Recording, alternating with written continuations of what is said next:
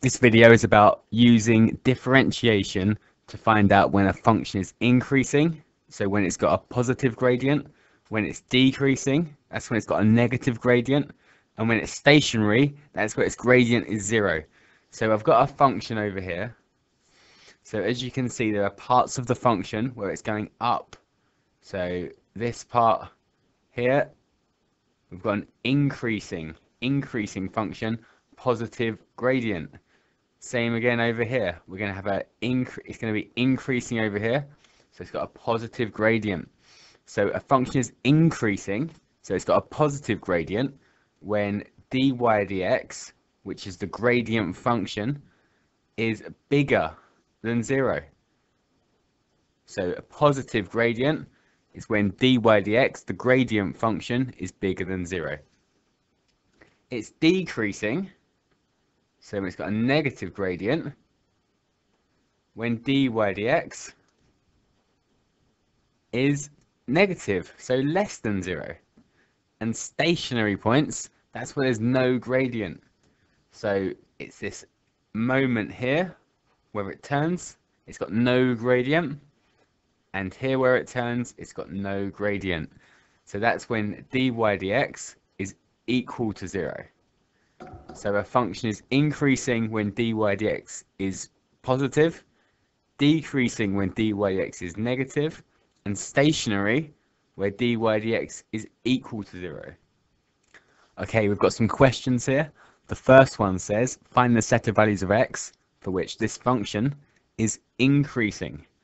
So if we want to know where a function is increasing, that means dy dx, the gradient function, is positive, bigger than 0. So the function is going to be increasing when dy dx is positive. So we need to find dy dx, so we need to differentiate the function. So if I differentiate the function, I'm going to use this notation. It means exactly the same as dy dx.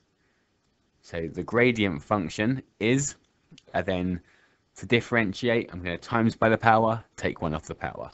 So that's going to be 2x plus 5.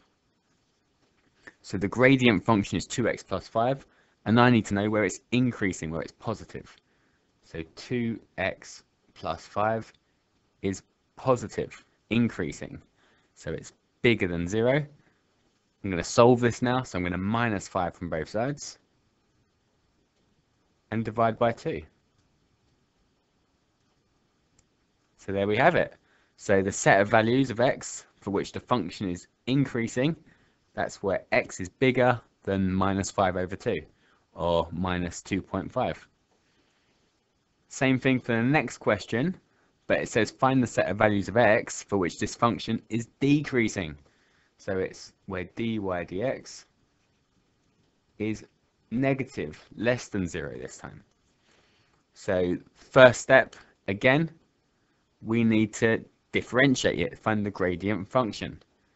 So our dy dx this time, our f dash x, we're going to times by the power and take 1 off the power again. Same process. So we should get our differentiated function as 3x squared minus 10x minus 8. Now we need to make it less than 0. So we know 3x squared minus 10x minus 8, our gradient function, is negative, less than 0. So we've got a quadratic to solve now. The easiest way to solve it is only to factorize it.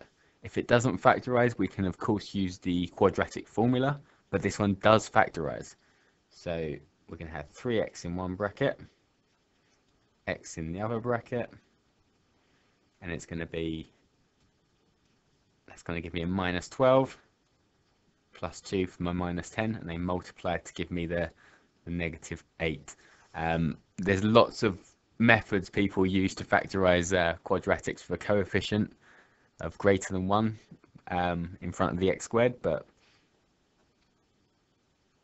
that's the answer you should get. So so we've got x is going to cross the axis at, so it's going to cross the x-axis at, if it said equals 0, the solutions would be minus 2/3 and 4. So that's where it crosses the axis. So if I give you a little sketch here, it's crossing at minus 2/3 and at 4. So it looks something like that. And we want to know where it's less than 0.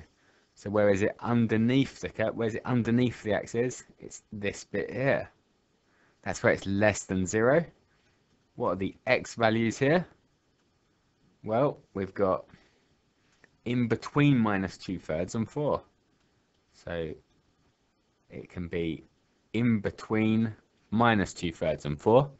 And they are the set of values for which the function is decreasing. Okay, here's another 2 questions. Pause the video, give them a go, then I'll go through the answers after.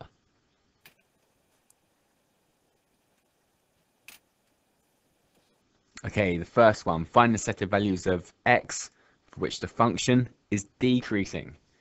So the function is decreasing, dy dx is negative, less than 0.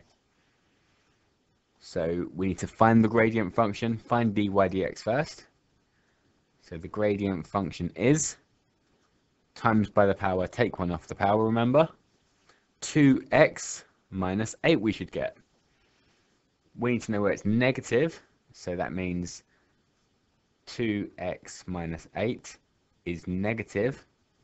Then we need to solve it, so plus 8 to both sides. And then divide by 2, so x is less than 4. And the second question, find the set of values of x for which the function is increasing. Increasing means dy dx is positive, bigger than 0 this time. So again, find the gradient function, we differentiate it. That's 3x squared minus 10x plus 3. And we need to know where that is positive. Where it's positive. So again, we need to solve a quadratic. We're going to factorize it. So 3x in one, x in the other. Minus 3 and minus 1. So it's going to cross the axis at 1/3 and at 3.